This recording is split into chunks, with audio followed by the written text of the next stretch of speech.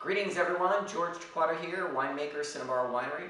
Here I'm with Kyle Ritchie, our assistant tasting room manager, and today we're trying our 2011 Mercury Rising. Well, George, I'm excited to have this wine here. This is the new vintage of Mercury Rising. Right.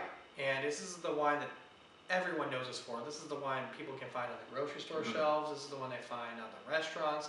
And this is the one they come in all the time asking about. Right.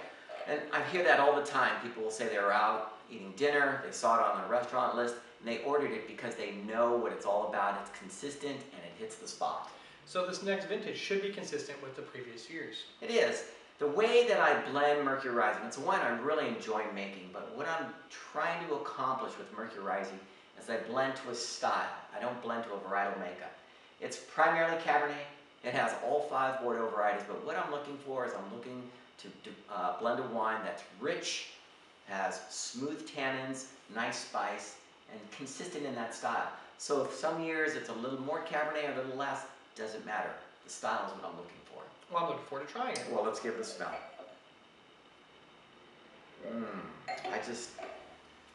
I love that dark fruit, the dark berries. Yeah, Right exactly.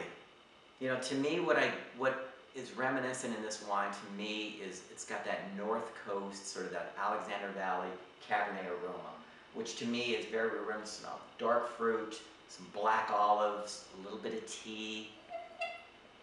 And it's a very nice smelling wine here, and I'm real happy to be sitting here trying this wine.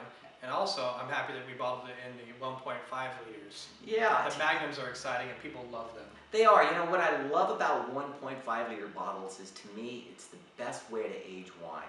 Given that it has the same cork as a 750, the wines evolve a little slower than in a 750, and it allows this juicy sort of fruit quality to remain in the wine. If I had my choice, I would only age wine in 1.5 if I could.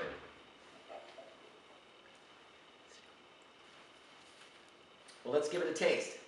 I'm ahead of you already, George. This is a marvelous wine. Another great consistent year for Mercury Rising.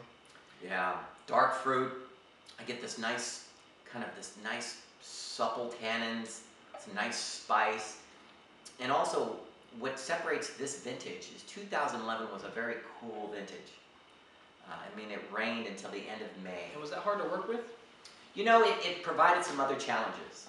And typically what you get in cool years is you get a lot of good acidity, but it allows a different expression from the vineyard.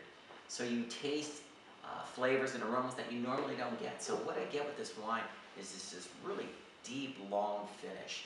Some nice, bright acidity. I think this will be a terrific wine for laying down and aging. Great, and that's really why we have the 1.5, so you can lay it down and age.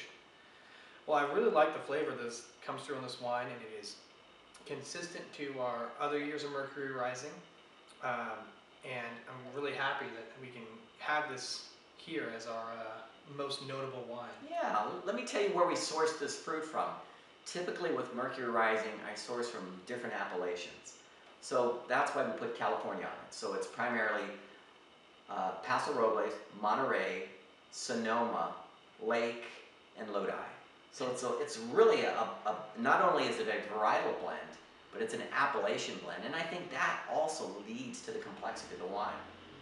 Well, it definitely shows through, and it's really a nice, easy to drink, everyday wine. It is, and I think that's what people are looking for. They're looking for a complex wine that delivers and is very pleasing.